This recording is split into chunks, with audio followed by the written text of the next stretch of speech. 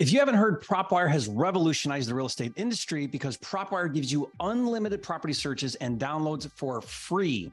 That means no more expensive lists, no more software subscriptions, no more pay-per-lead services. Just free data from a nationwide database of over 157 million off-market and MLS properties updated daily at your fingertips 24 hours a day. I'm talking about vacant houses, pre-foreclosures, absentee owners, REOs, auctions, high equity, inherited houses, tired landlords, and so much more.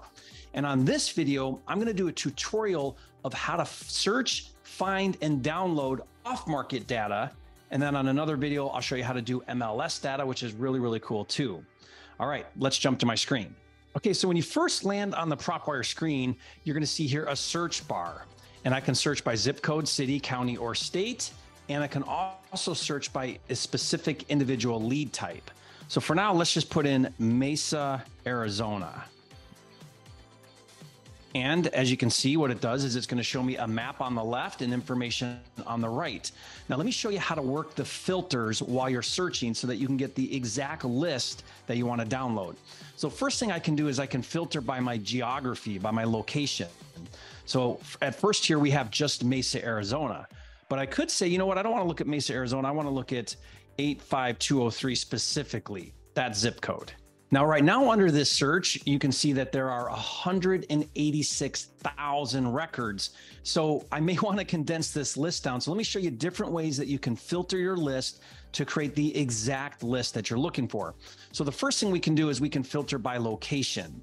So again, I'm looking at all of Mesa, and Mesa is a pretty big town. So what I could do is instead of looking at all of Mesa, let's specifically look at a zip code, 85203, which is a zip code in Mesa.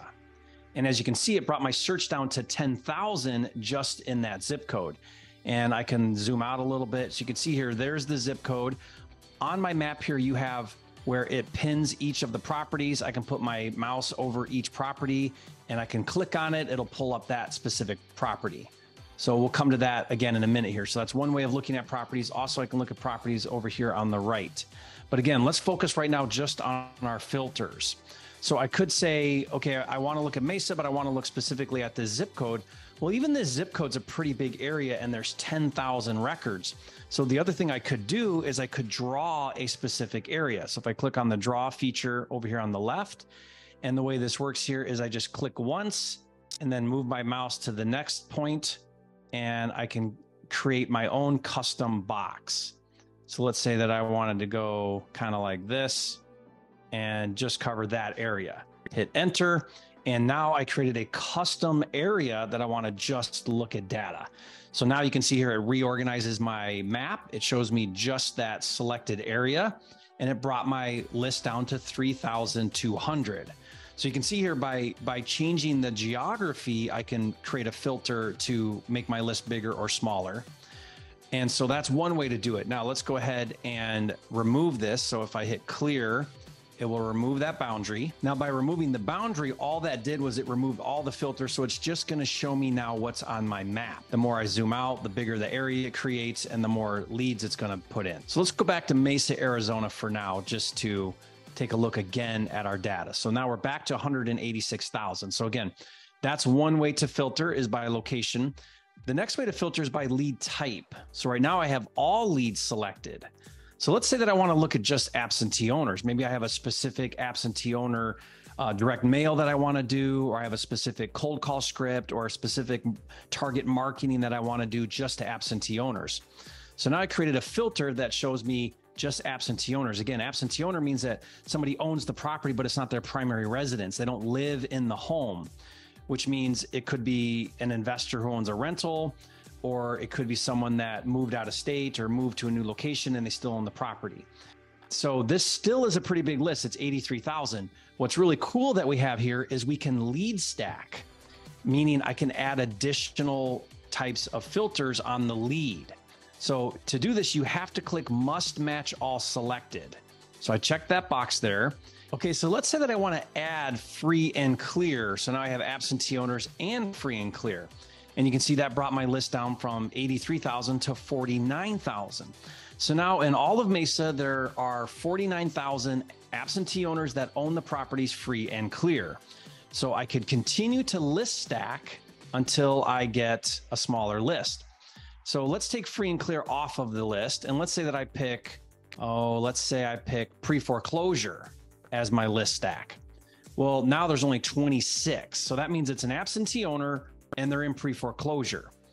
So that gives me a way smaller list, but a very powerful list. These leads of 26 are probably pretty motivated sellers because not only do they not own the property as a primary residence, but they're in pre-foreclosure. But let's say that you're like, well, 26 is way too small. I want a bigger list. So we can change it by removing that. Now it's going to go back to the 83,000 absentee owners.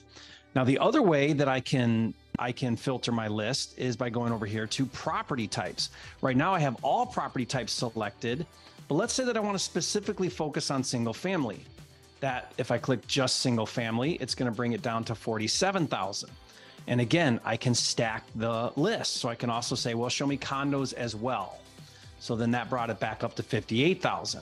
Now the other filter is by the owner type. So right now it's got all selected, but let's say I want to just look at individuals. So that's a person who owns the property instead of a business, which could be, an LLC, or it could be a bank or trust that owns the property. So if I want to just look at individuals, then I click the individual and that brought my list down to 13,000. So you can see here by adding these filters, I condensed down my list. Now there's another way that we can create custom filters. If I click on the advanced over here, I can click filters by the property details. So let's say, for example, I don't want to look at anything that's not at least a 3-bedroom. I don't want to look at 2 bedrooms, and I don't want to look at anything smaller than 1,000 square feet, for example. So now I've added in these 2 filters. And again, there's more filters: bathrooms, lot size, year built, so on and so forth, occupied. But let's say I just pick these 2 filters and I click save and close. I can also do filters on the owner details. Is it owner occupied? Is it an absentee owner? How long have they owned the property? By adding more filters, you're going to make a much smaller list, but it's going to be a much more concentrated list, maybe that fits your specific criteria. You have to decide that. You could also do financial details. You might say, you know what? I don't really want to look at properties that are in low income. So I want to have a minimum value of 100,000. Or you could say, you know what? I want to target low income areas. So I don't want to look at anything that's got over a value of 100,000. So I could put that filter in, and then I could target maybe low income areas. So again, it's all based on your investing criteria. And I could also look at specific MLS keywords, which I'm going to show you how to do that in another video. So stay tuned for that. Okay, so we're back to our list here of 13,000 absentee owners that are single family, that are owned individually in all of Mesa, Arizona. Now let's talk about some of how to see this data, how to look at it. So one thing that we could look at here is how we want to sort the data. So I could sort the data by equity percentage. So how much equity as a percentage? Right now, this one's showing 100% equity, meaning they have no loans on the property. This person owns it free and clear. I could look at it as an equity dollar amount. So how much equity in dollar do they own? Or I could say I want to look at it by property value. And then of course, it automatically is going to sort from highest to lowest. But if I want to reverse it and go lowest to highest, I just click this drop down button right here. One thing I want you to pay attention to is it's showing you right here that this is off market and absentee owner. This one is off market, absentee owner, and free and clear. Because remember, this one's only got 45% equity. Okay, now let's take a look at some records here. Let's say that I want to look at this property right here. I can click on it on the map, or I can click on it on my list. It's going to pull up here and it's going to show me a Google image of the property. I could look at, the map or the grid or the Google. Okay, so here's our property. It's telling me some information, absentee owner, it's a high equity. And check this out. Good luck getting this from Zillow or somewhere else. It's got mortgage information. So it says their loan amount. They got a loan with Wells Fargo, when it was last recorded, shows us their equity percentage, and shows us stuff about the property. Now I can also click up here at the owner and I can see who the owner of record is. I can look at the history of when they bought this property, when they recorded liens, and so on. Super valuable information. So that's our lead right there. Okay, so back to our search results here. We have absentee owners, single family homes that are owned individually in Mesa, Arizona. Now I've got a list of 13,000. So there's a couple different things. When I'm ready to now download this list, let's say that I don't want to download all 13,000. Well, again, you could add custom filters, or I could say, you know what, just give me 250. I just want to look at 250 of these. It's going to randomly select 250 out of the 13,000. Or I could say, you know what, give me a max of 10,000. So I just want 10,000 of whatever it pulls. Or I could say, I want a specific amount. Let's say 5,000. So I could say 5,000. And now it's going to give me just 5,000 out of the 13,000 available. So that's one way I could do it. Again, I could say, you know what, I don't want to do it that way. I'm going to click deselect this. So I'm going to uncheck it. So it's back to 13,000. Instead of doing it that way, I could say, you know what, I'm going to add another lead filter. So let's say I add free and clear. Okay, so free and clear brought it down to 5,000. So I think I would choose that over a random sample, because now it's a more concentrated list. It's a free and clear list of absentee owners, and that got me down to 5,000. So I could say select all. So now I've selected all of the 5,063 leads. Okay, so now I'm ready to download my list, but let's say before I download it, I want to save this search. I want this to be one of my regular searches, meaning every time absentee owners come out, I want to know about it so that I can get those leads and market to them. So check this out. I could click save search. Now, if I do, it's going to ask me to log in and create if I don't have an account. So up until now, you can search all you want, but until you want to save searches or download data, you do need to create a free account. Again, free, totally free, always will be free. Okay. So then let's go ahead and log in. Now what I'm going to do is I'm going to save my search. So let's name our save search here, and I'm going to name it absentee owner, free and clear. And I'm going to name it individual, because that's the filters that we set up. So let's save it as that. Now, before I save it, make sure you click this notify me when new leads are found in this save search.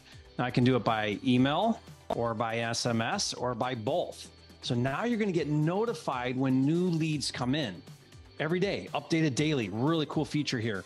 Okay, so we're going to save that. Okay, so let's go ahead and select this list. I click on that, and then I click it download, and it's going to ask me, how much of the information do you want? Do you want all of this? Mortgage, financial, tax details, foreclosure? Probably not if you're going to be cold calling or direct mail. Maybe you just want the property and ownership details. So that's that checked. And then click download 4813, and it's going to give you a file. And then once you download that, you could upload that into your favorite CRM. If you've got Flipster, if you're a wholesaler or a flipper, you upload it into Flipster and you put it in the property workflow. You can do digital contracts. You can do proof of funds. You can do deal analyzers. You can do all of the things that you need to work a deal all the way through to wholesale it or flip it. Okay, now I hope you found this tutorial super helpful. Again, I'm going to do another video which shows how to do the MLS data, which is really, really exciting because we built some really cool custom tools in the MLS Deal Finder tool. And again, Propwire is completely changed the game for real estate because all of this is free and it will always be free. I'd love to hear from you. Tell me what a game changer this is for you in your business. Leave a comment. Tell me what you love about Propwire, some of your favorite features about it. Tell me your wish list, things that you wish it would do. I'd love to know about that as well. We're continually improving and updating the software so that it remains to be and will be the very best data software available. Again, totally free forever. All right, Jerry Norton here. I'll see you soon.